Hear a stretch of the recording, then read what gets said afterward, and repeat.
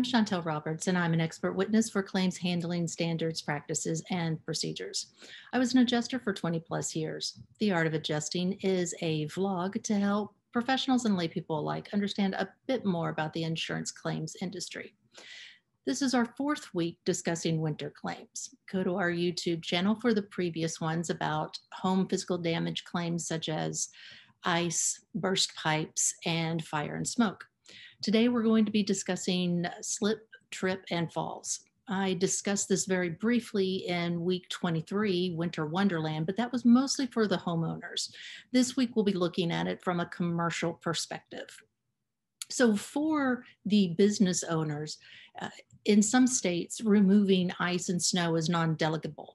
This means that even if you hire a company to clear your parking lot or your sidewalk, you are still going to be responsible. And then you would be responsible for going after that company if there's a claim or if that company didn't clear your sidewalk or your parking lot in time. It's simply that you are the area where the buck stops. You want to be sure to do sanding and ice melt on any kind of egress, ingress areas, meaning all of your entrances and exits. You might want to remember your emergency entrances and exits as well.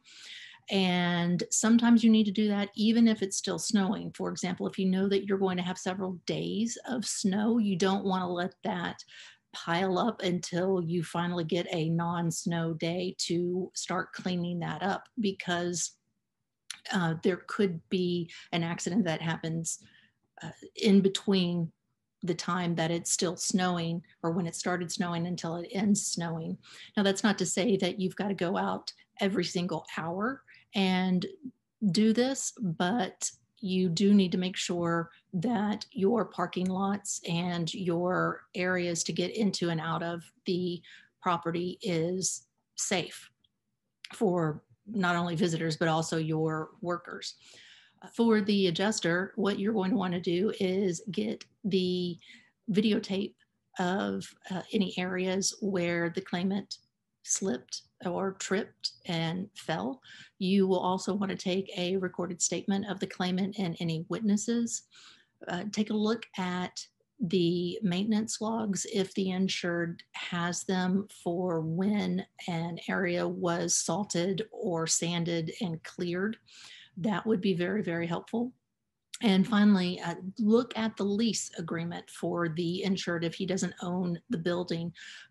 The lease may say that the insured is responsible for ice and snow removal on the sidewalk and the parking lot, even though he doesn't own it.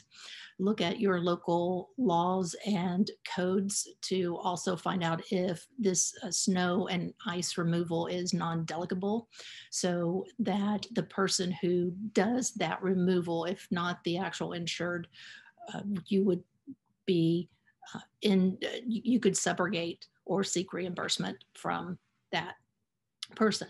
So this concludes our Winter Wonderland series of claims that could happen in the winter. This week we discussed slip and falls, trip and falls from a commercial perspective as a result of snow and ice.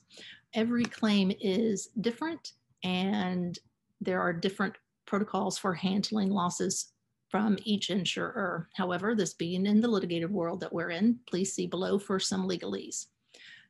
Few claims go to a jury trial, and picking the expert who has been deposed the most or who has gone to trial the most may not be the correct expert. Failing to have a second set of eyes on a claim in order to save on expenses isn't always the best way to resolve a loss. As an expert witness and former claims adjuster, I'm sharing my experience on the art of adjusting. Thank you for listening. I appreciate your time.